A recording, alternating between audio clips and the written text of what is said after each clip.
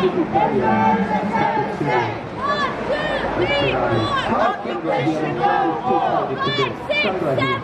ready?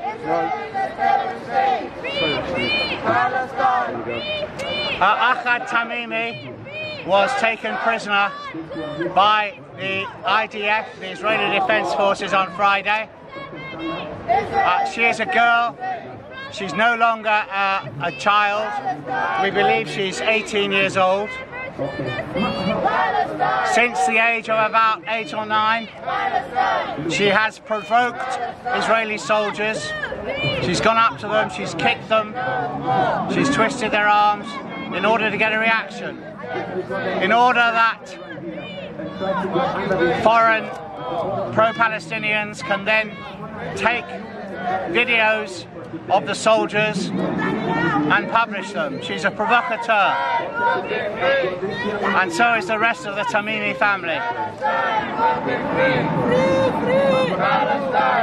It's the right decision to take her to prison. She simply provokes.